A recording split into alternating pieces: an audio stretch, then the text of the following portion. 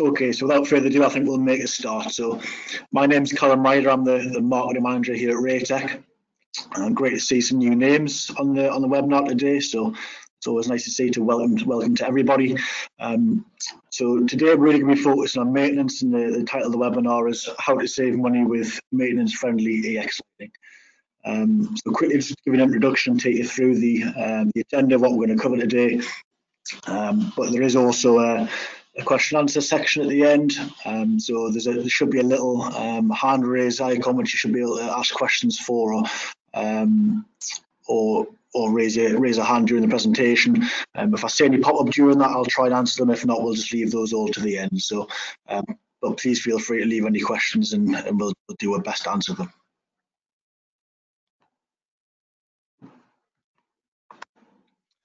So, agenda of what we're going to cover today.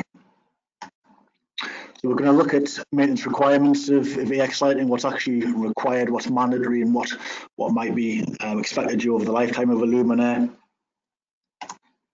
We'll look at the different types of EX lighting, how we can categorise those, and what signs you should be looking for to highlight which of those are easy to maintain. We'll look at why maintenance-friendly design is so important, what the impact of that is, and what the cost implications could be if you don't have a luminaire which is easy to maintain. The environmental impact, which is obviously a growing global concern in terms of our impact on the environment, so we'll look at how maintenance affects that. We'll look at warranties and return procedures. Perhaps not something which a lot of people give too much thought to, other than the headline duration of the warranty, so we'll look at a little bit more detail at that, and what some of the key things to look out for are on warranties and return procedures. And finally, any other considerations such as installation, which might help to increase ease of access, and also with that the ease of maintenance and costs and that sort of thing. So they're the key sort of areas we're going to cover today. So let's just start with the actual requirements of maintenance and what you have to do as part of any EX lighting installation. So hazardous area lighting always will feature special features on the luminaire, which renders the luminaires suitable for the applications themselves. And because of those special features, maintenance or routine inspection is mandatory across every luminaire which is installed, and that's in line with the British standards, which I've listed on the slide there. So just because the luminaire appears to be working correctly doesn't mean these special features will be preserved over the lifetime. So there's various different inspections which have to take place over the course of the lifetime of the luminaire, in order to ensure that hazardous area rating is preserved and is still safe for its environment. But the purpose of these routine inspections is really to highlight the need for any additional maintenance which may be required, something we're going to look at in a little while. But staying on the theme of routine inspection, what's actually involved. So we get different types of inspection with various different levels of involvement. It tends to be either visual, close, or detailed. Generally, for a routine inspection, the majority of that is going to be visual, so slightly more straightforward, and they'll be required at different stages. So initially when the luminaire is installed, and also periodically throughout the lifetime of the luminaire, but there may also be sample inspections as well, where one or a group of luminaires is taken to represent the entire installation, which may be slightly more detailed.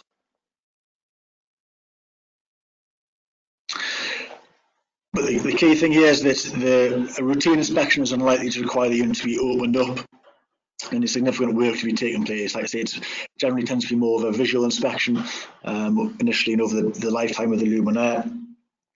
And understanding this, that the unit's likely to be opened up, generally means that the design of the luminaire, some of the categories we're going to look at in a little second, is unlikely to have a huge impact on the complexity or the duration of the inspection which is required. But the real cost will come from unplanned maintenance. So like I said, these inspections are designed to highlight any of the areas of maintenance which may be required or any additional work. So that's where the real costs will come from. That's something we're going to focus on. The next couple of slides. So what exactly is unplanned maintenance? So we can classify unplanned maintenance as any procedures which take place outside of the usual routine inspections which we've just covered. So as with any electrical product, there is a risk of failure. Highlighted some of those there, so things like PSU or driver failures, the emergency batteries, as with any consumable battery, is likely to degrade over time. Cracked lenses may come from impact of something on site.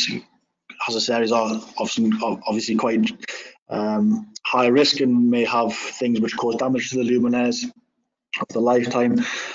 And the key thing to mention here is a lot of these are certainly things like PSU failures or driver failures is likely to require the unit to be opened up for further repair. More than just a visual inspection like we talked about in those routine inspections earlier. The cause of these could be a failure in component, but it could also be a user error or something which happens as a result. Something the user's done.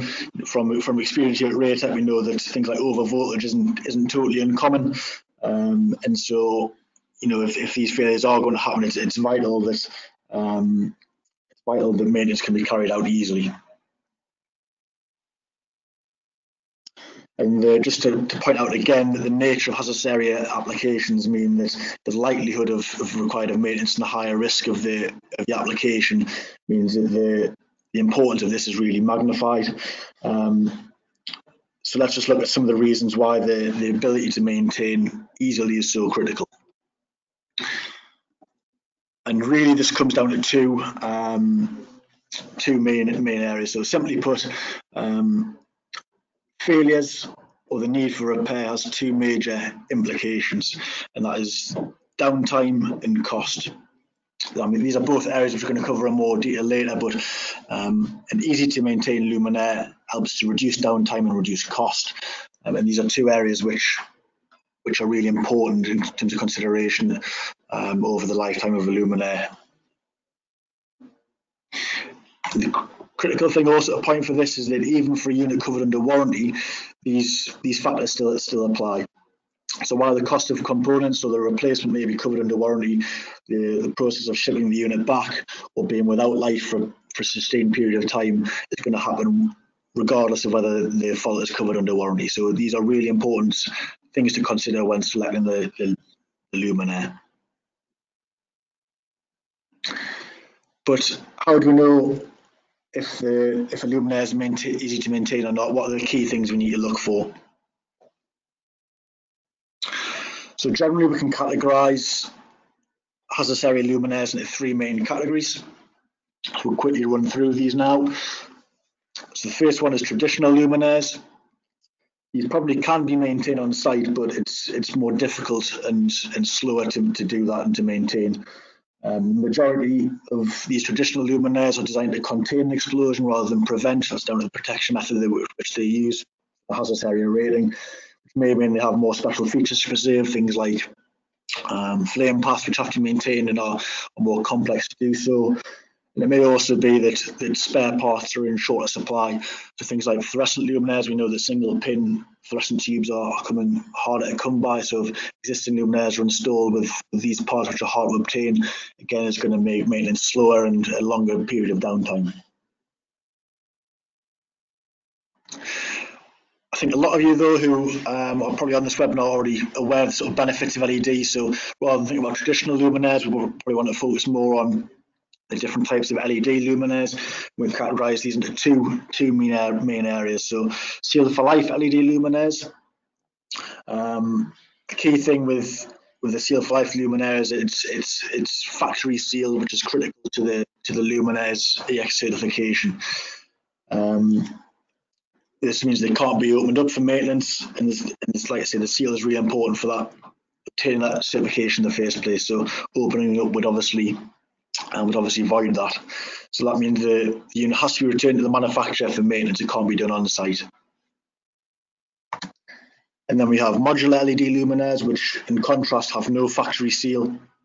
It means that the luminaire can be opened up for maintenance, and the maintenance can be done on site quickly and easily.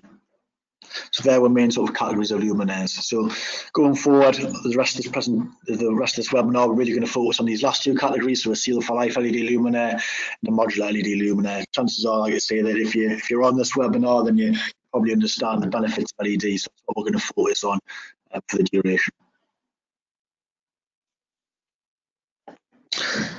So now we want to understand. So now we do understand that the modular design is easier to maintain.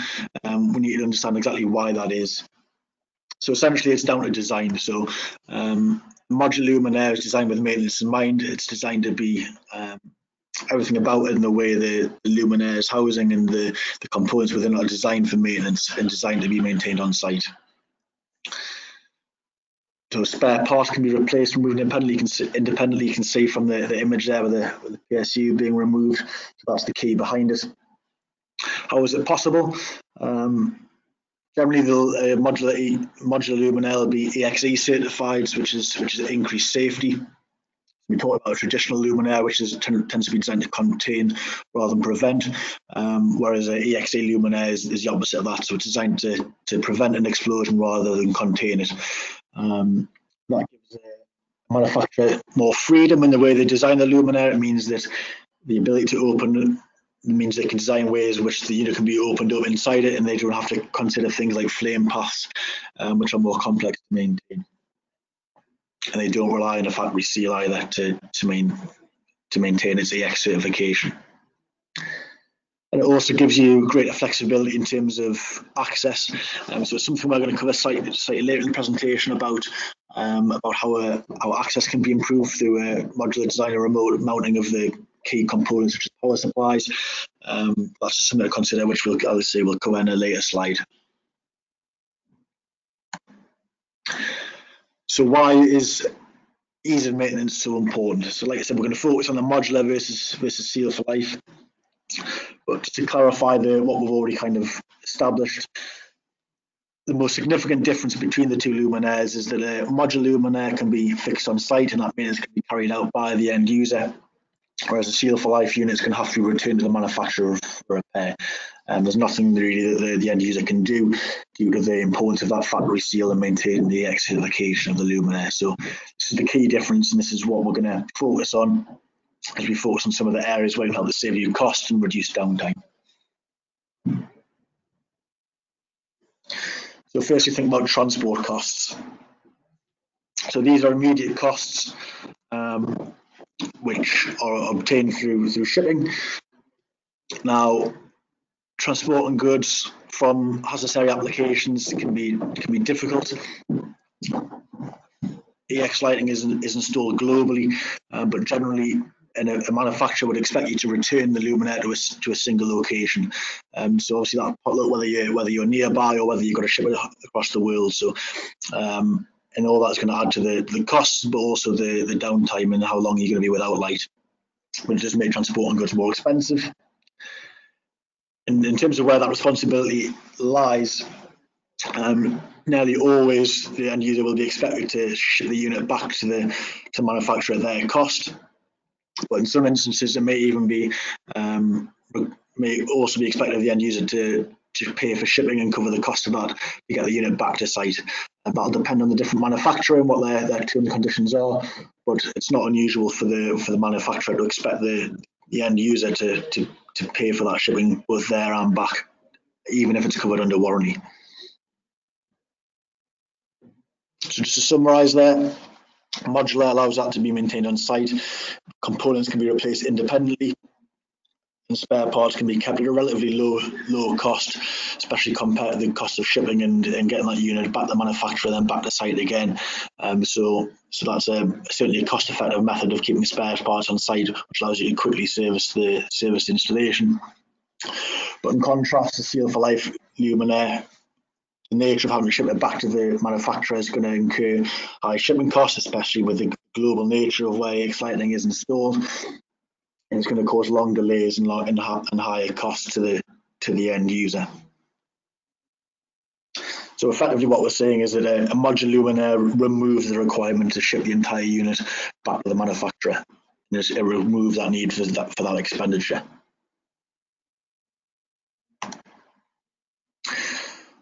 Okay, so transport costs are obviously important, but probably the largest expense associated with maintenance is going to come from downtime through a disruption cost.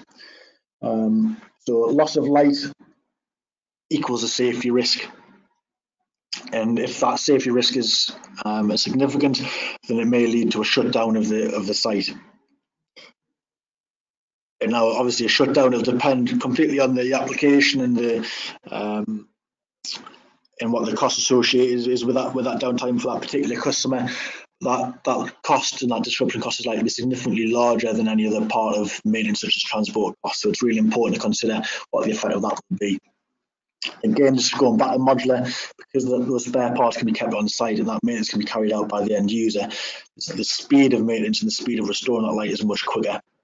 We're going to look at a little practical example in a second, but the speed of being able to maintain quickly means that there's less disruption to operations and there's less cost which will be associated with the shutdown or downtime. In contrast to seal for life fitting, again, there's no ability to maintain that inside. It has to go back to the manufacturer. The process of returning can be slow. It leads to longer downtimes, higher disruption, and higher costs. So there's a real difference there between the type of luminaire which we're going to look at in this next practical example. So in this example, we're just going to consider what might happen in the event of a PSU or a driver failure.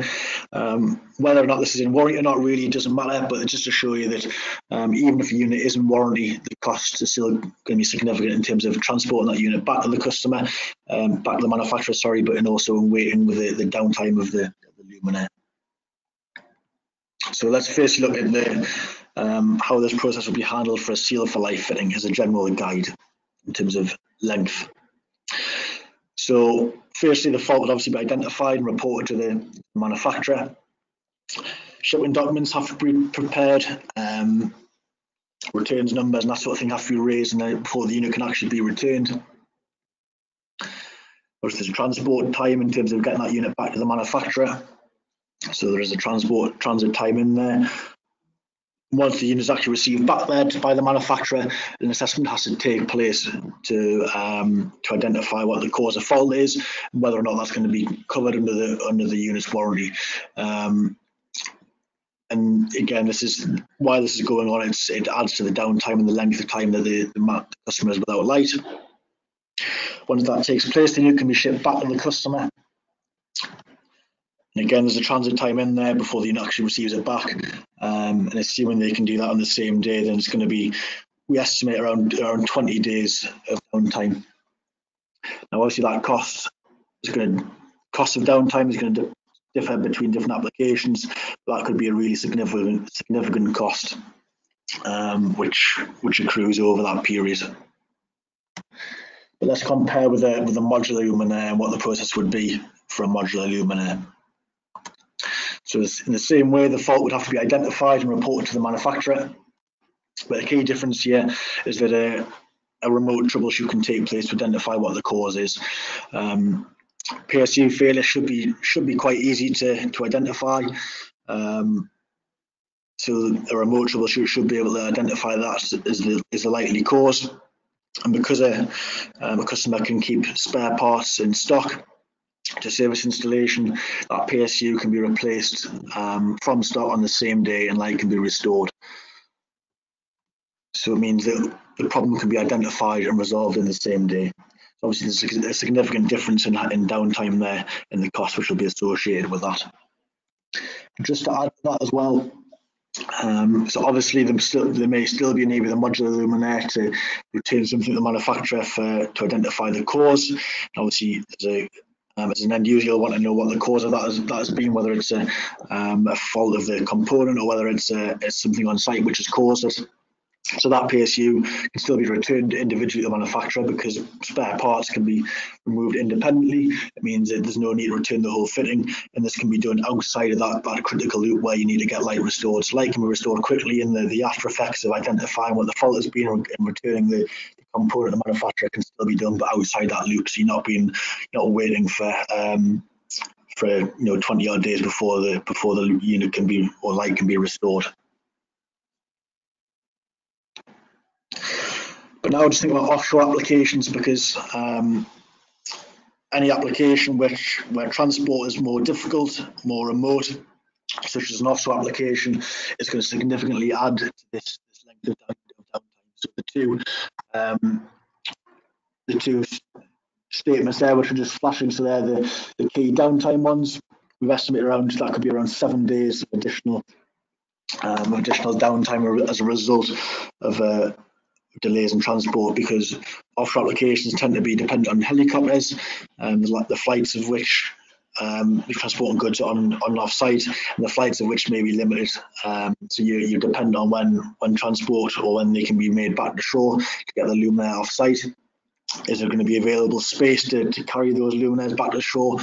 And also cancellations due to weather. It's obviously unpredictable environment, so that's all things which can add to the downtime.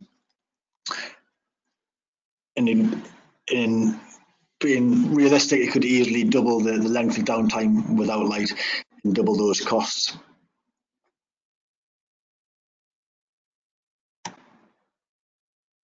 So moving on, looking at environmental impact. Like I said, the environment's obviously becoming an increasing global concern across everything we do, but that applies to maintenance as well. So the financial cost is important, but we also need to consider what the impact on the environment is of maintenance. So simply put, the environmental impact can be reduced by being able to fix the luminaire on site.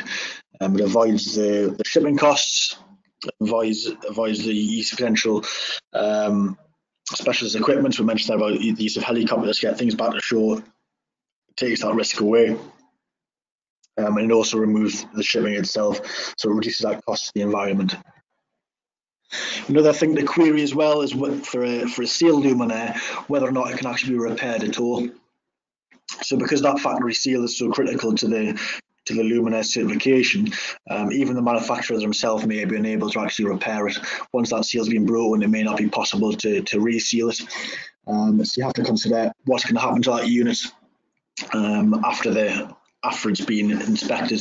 The process of returning it to the manufacturer may solely be for warranty purposes and to identify what the cause of that has been, whether it be covered under warranty or not. If that unit is going to be thrown away, we need to consider what's going to happen to that waste material, as well as the fact that the cost of replacement luminaire is going to be, if it's been caused by an overvoltage or something by a user error, then the user will probably be expected to pay for the full cost of that luminaire rather than just a component such as a PSU or a driver, and which would obviously be at a much lower cost. And also think about end of life. So an LED luminaire can generally be seen as end of life at LM70 when the overall output reaches 70% of its original output.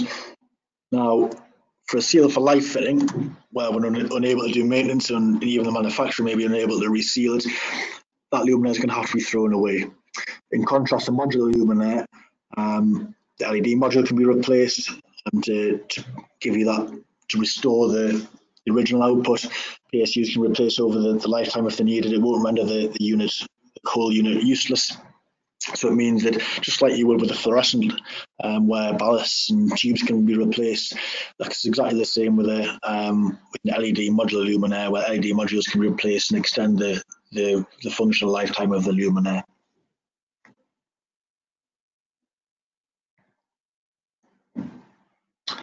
So now just giving some thought to warranty returns. So it's really important to consider some of the finer details of a warranty and the conditions of it.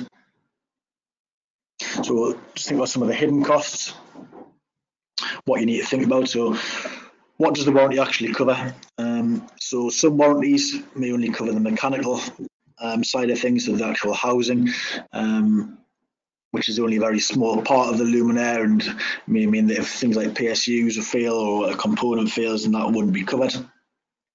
And as well, some variants actually may be excluded from it, so certain voltages may be excluded. So you need to really check if the luminaire that you're actually installing is covered by that headline 3, 5 or 10-year warranty. Return shipping, so we touched upon this earlier, where does the responsibility lie? So almost in all cases, the customer will be expected to return it at their cost to the manufacturer if there's an error or a fault in the unit. But in some cases, the manufacturer may even expect the customer to pay that return cost back to the site, even if it's covered by warranty. May sound crazy, but it's, you need to really look at the terms of the warranty when selecting the luminaire. And repair or replace. We touched upon it earlier, whether a seal luminaire can actually be repaired, and if the whole thing's likely to be replaced. Again, if you're returning that luminaire and it turns out to be a user error or an overvoltage or something like that, the only choice may be to repair or to pay for a whole new unit, rather than just a component like a power supply, which is going to be much lower cost. And the other thing to point out as well, fault reports. So fault reports are really important. Even if a seal for life manufacturer was proactive in sending a returning a new luminaire on site as quickly as possible, we have heard reports that customers don't always get a comprehensive fault report, and if that fault has occurred because of an overvoltage or something on site which has caused damage to the luminaire, it's obviously really important for the customer to understand what that is. So certainly at Raytec, if we ever get a return unit back, we'd always give a comprehensive fault report as to what's caused that, and to identify what the likelihood would be of that occurring again if it's on site or what have you. So it's really important to get a comprehensive fault report with any return. Some key things to check, just to recap there. So you need to check whether electronic components are covered. Is it just the unit's housing, or is it going to cover power supplies? Is that covered in the 5-year warranty as well, or LED modules, that sort of thing? So look at the terms of what the warranty actually covers. Look at whose responsibility the shipping costs are, especially if it's a seal for life unit. The shipping costs could be significant, so you need to identify whose responsibility that is. What level of discretion the manufacturer has. So the terms in the warranty may give a manufacturer more power than you'd expect. So it's really important to check the small print. Are they going to replace the luminaire? Are they going to send an equivalent? Or is that at their discretion as to what the level of action is? It's really important to look at some of the finer print of a luminaire's warranty. And are there any product variants excluded? Check that the ones that you actually order are going to be covered by the warranty which the manufacturer leads with in terms of the duration. The key thing here is really that a warranty is far more than just a headline number of years of duration. So whether it's 3, 5 or 10 years, the finer detail of that and the terms and conditions within that are likely to have a greater impact in terms of cost over the lifetime of a luminaire than the actual duration. So really important to look at the finer details.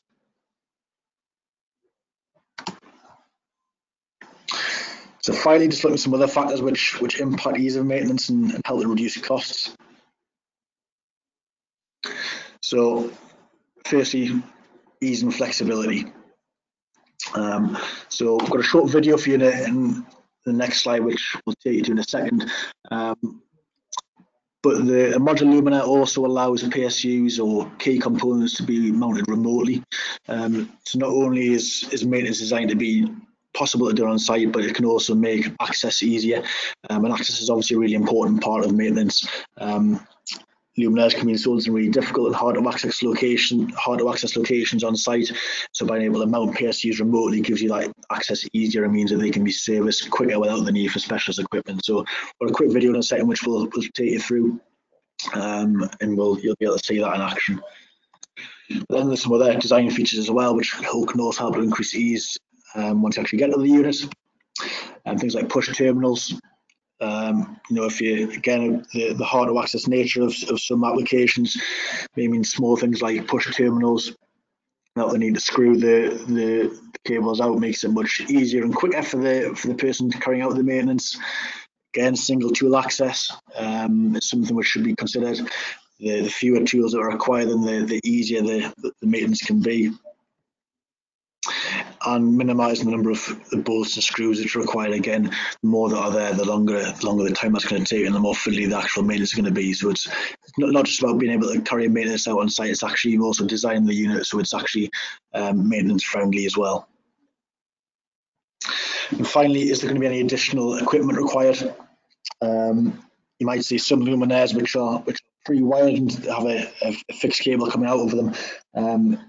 So there's no dedicated terminal block built into the unit, and that's going to mean that additional junction boxes may be required.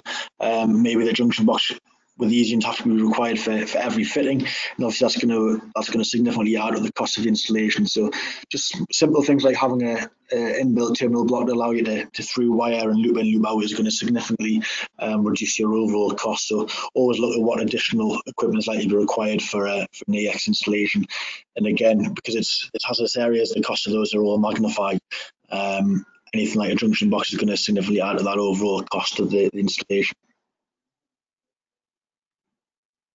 So here's a quick video I mentioned. So this is going to quickly show you the modular design of the luminaire and how we can mount the key components at ground level to make access easier. So this is our high power flood luminaire. So you can see the PSUs can split off. They can be remounted at ground level. And the luminaire can obviously be mounted where it's needed. That gives you easier access and easier maintenance when maintenance is actually required. And the access of it is far easier. You're not going to rely on specialist equipment to do so.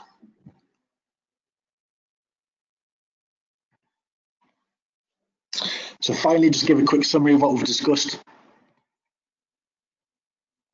So I think the key thing that we've covered here is that downtime is likely to be the largest expense, and the longer it takes to restore, fix the problem, the higher the cost is going to be. And the choice of a modular or a seal for life unit is going to have a significant impact on that. So modular luminaire, like I said, can be restored on site, so light can be restored in minutes thanks to the design of the luminaire and being able to keep spare parts in stock. Whereas in contrast, the seal for life unit is going to have to go back to that manufacturer, and you're relying on things like shipping and transit times, and it could be 20 days or significantly longer for some applications before that light can be restored. Modular design helps to reduce downtime. Again, go back to that speed of installation or speed of maintenance, and the lower cost. Whereas a seal for life unit, because it's going back to the manufacturer, you can be without light for longer and at a higher cost. And also the environmental impact. So by removing the need for transport and the need to ship back, you're going to have to reduce the environmental impact of the luminaire. But in contrast, obviously the shipping and the nature of the seal for life unit is going to require a higher environmental impact, and also the ability of the waste and whether that luminaire can actually be repaired or if it's just going to be thrown away, and what happens to that waste material. And finally, just a reminder, always look closely at the terms of the manufacturer's warranty. So the headline 3, 5 or 10 years that the manufacturer may promote isn't always the most important thing. The terms and conditions of that warranty and the likely hidden costs could be far more significant over the duration of the lifetime of the luminaire. So that brings us to the end. Hopefully that's given you some ideas of maintenance that you maybe haven't considered before. I'm going to be hanging around for a little while to answer a few questions if there are any. So I'll just quickly put you on mute for now, and then I'll give you a few minutes to get any questions in, and then we'll come on in a couple of minutes and answer those for you if we can. Thank you.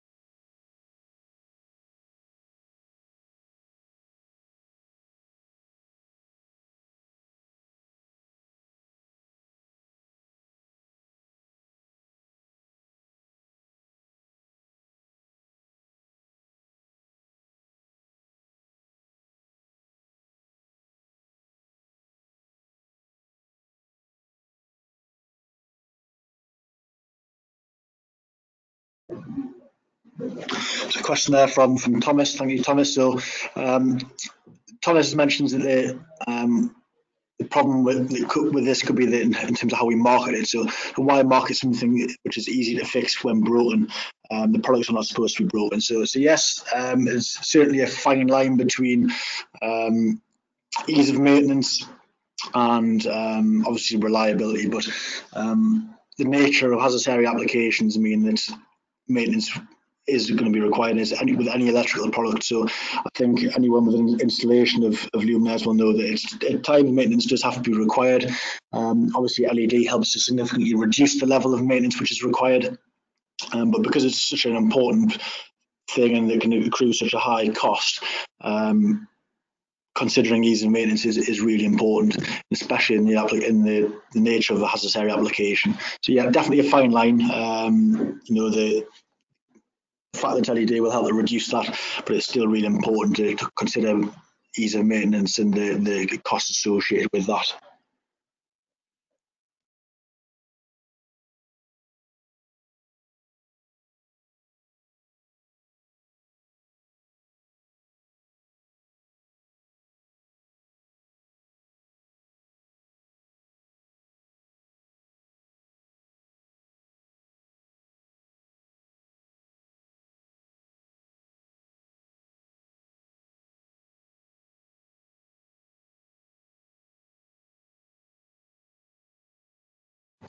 Okay, so there doesn't seem to be any more questions at this moment. I will hang around for another couple of minutes if anything comes to mind for anybody. But thank you very much for attending. It's great to see some new names there. So thanks very much for your time, and hopefully you found it very useful. Thanks very much. Bye bye.